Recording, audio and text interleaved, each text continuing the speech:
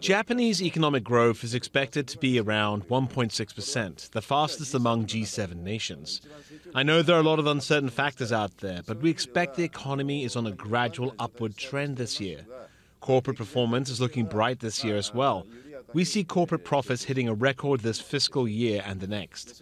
There's a strong possibility that a Nikkei average will hit 33,000 yen this year, if some of the geopolitical risks calm down.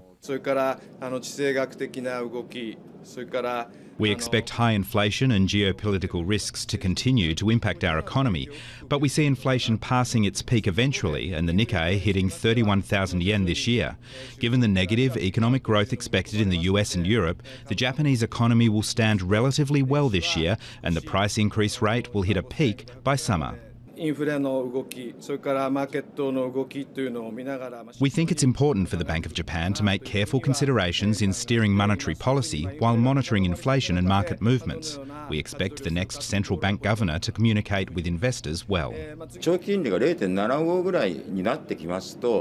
If yields hit around 0.75%, it'll prompt institutional investors to buy 10-year Japanese government bonds, and trading will become very active.